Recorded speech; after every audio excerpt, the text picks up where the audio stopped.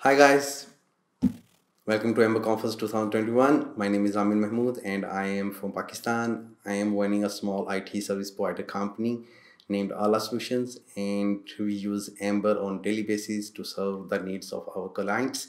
We used Ember for desktop applications, mobile applications, and as you know, the web applications. So let's begin the journey. I would like to say big thanks to my cat because she really helped me during the preparation of this presentation, and as you can see that she's really helpful. Okay, so as in every application, there is a beginning. To start a new application, we have this command ember new, and next the project name. For the sake of this presentation, we are going to use a simple listing of jobs. And I have created a mock server with some jobs on there, and to deal with that, we are going to use a job model. And here is the model. And after creating the model, we would be using an adapter because an adapter is needed to communicate with a server. Here you can see that I'm using a REST adapter and my mock server is on this URL. So Ember should know that where the data is coming from. After that, definitely some UI is very important because that's what the user will be seeing. For this example, I have used semantic UI and they have Ember component as well. You can use that, but I just used their CSS from the CDN. So this is the current output so far. Let me show you some code. Okay, this is the model and this is the router. And you can see that in the router I have two paths. One is home and this is pointed to the root of the application, and the other one is the details.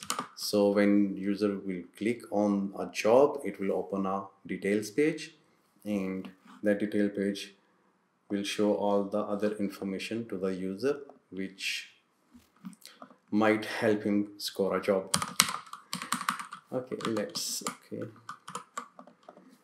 and on the home I'm just fetching the job from the store. This is a very standard ember-data model. This is how I'm presenting the jobs. These classes are from the semantic UI, and when jobs are fetched, used each helper to loop over all the jobs and created a link to the details route using the model ID, and then presented some of the details. And if I show you the example, this is the output on the Safari. Now when user would click on any of the job, it will open the details, and for the details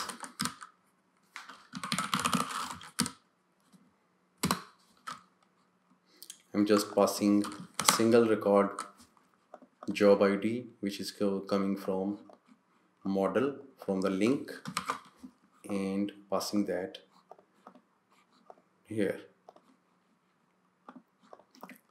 and in the details HPS file template file I'm just presenting the contents. So that's pretty straightforward. Now let's move to the next step. Now let's create a progressive web app. To create a progressive web app, we need a couple of the add-ons to be installed. Number one is to make web app, we need Ember web app component. Oh, sorry, pardon me. Ember web app add-on, because every progressive web app requires a manifest file which tells the browser how to deal with that. After that, we are going to install Ember Service Worker, which will take your application offline, and there are a bunch of add-ons for that. Ember Service Worker is the basic one. To make offline, you need to install these one. The index one just caches your the index file and JS file. Asset cache will cache the images folder, the assets folder in the public path, and the cache fallback would cache your external URLs. I'll show you how. So in Ember CLI build,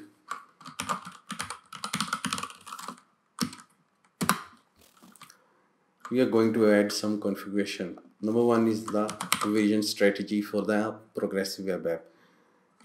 We need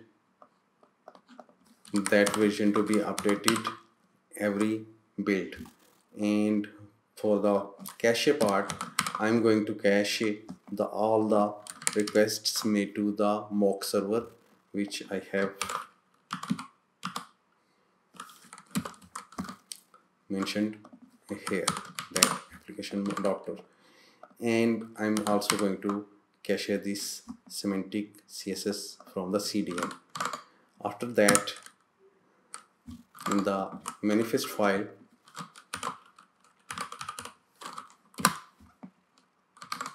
that can be found in the config folder. Okay. So here I would like my application to be full screen. This is the name, these are the colors and the icon, and that's it. So let me show you a progressive web app.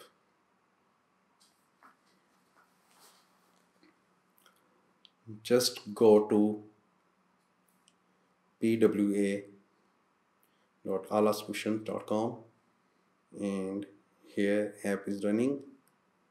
Click share icon, add to home page, and it is added. Okay, now if you open that, you will see that it is showing all the contents. And if I turn off my internet, then if I run this application again, okay, you would see that, yep, see, content is loaded without the internet. Okay, so this is the progressive web app. Now coming to the next step for the mobile development. For that, I have just created a separate branch to just save the time. I have already installed different packages which were needed. So the Corber.io is a Cordova wrapper for single page applications. To install Corber, we just need to install the global package. First, you can use Yarn or Node npm package manager, and then in your project just type Corber in it and Corber start, and it would definitely start the project. So let me show you how this is going to work. Corber start.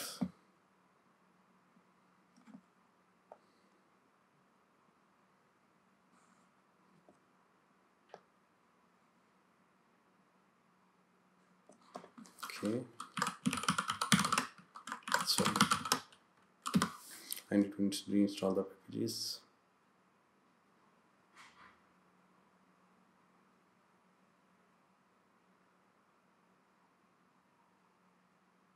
Because I switch the branches, and sometimes this happens that the yarn log file is different for each one, and we need to update.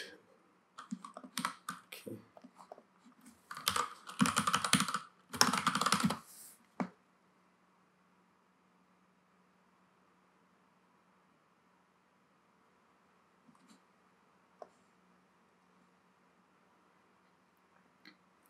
and you can see that it is working.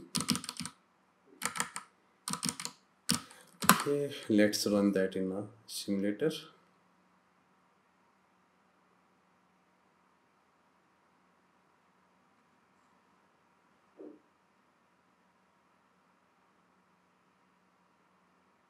Okay, let me open this project in Xcode.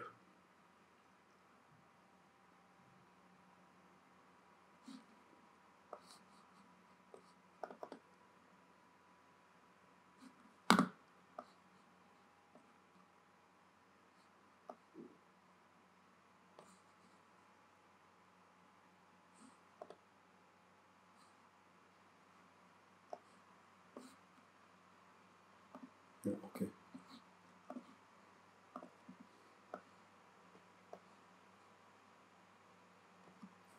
So we are going to install this as a mobile application, and if you already have worked with Cordova, you know how the process of that.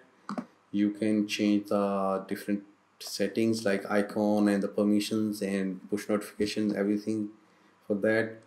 All the Cordova add-ons like notifications, camera access, etc. would definitely work with Cobra as well. And okay, so you can see that this is running as an application.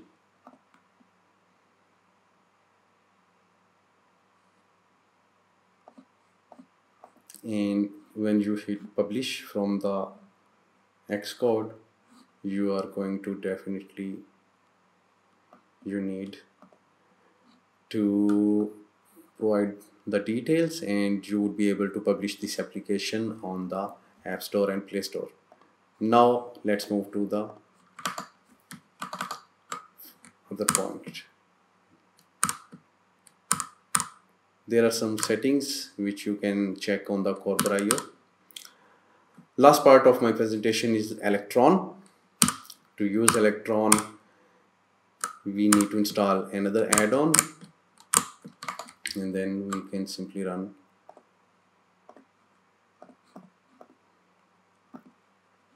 Okay.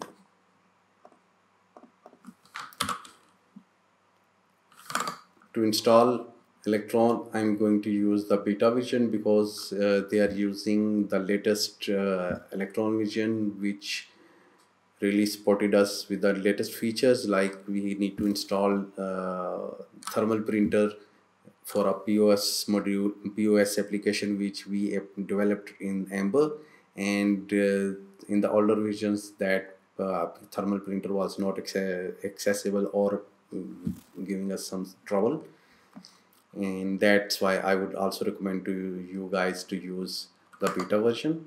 And after that, just run ember electron,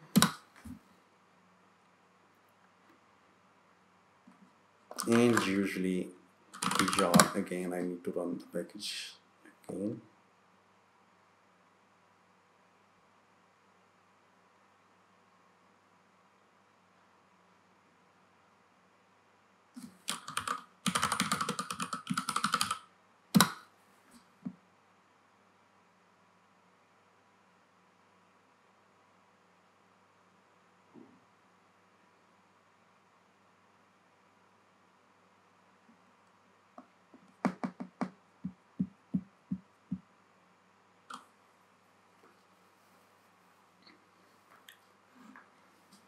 And here, your desktop application is ready, which is working. Now let me make a package for that. This will create the package, compile package for you guys, which you can just send to your customers, put online for downloading. And there are other lots of settings like changing the icon, adding custom menu items in the Electron application. For that, you should go to the Electron website, and read the documentation. I guess my package is ready. Here you would see that out folder, and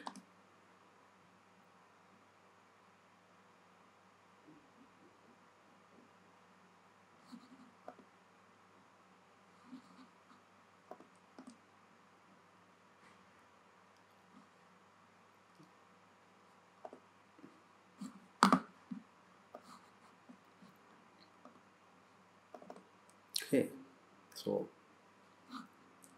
here my Ember application is now ready to be used as an desktop application. So that's it. I would say big thanks to Ember team. I really enjoyed working with Ember, and I'm working with Ember for a long time. I would like to thank all of the services like Ember Service Worker, the Ember Web App, Corber.io, Electron.js, and most definitely Ember Observer, because for if I need to find any add-on for Ember, I would definitely search over here, because this is the only best place to find Ember add-ons. Okay guys, thank you, and please enjoy the rest of the conference. Take care, bye bye.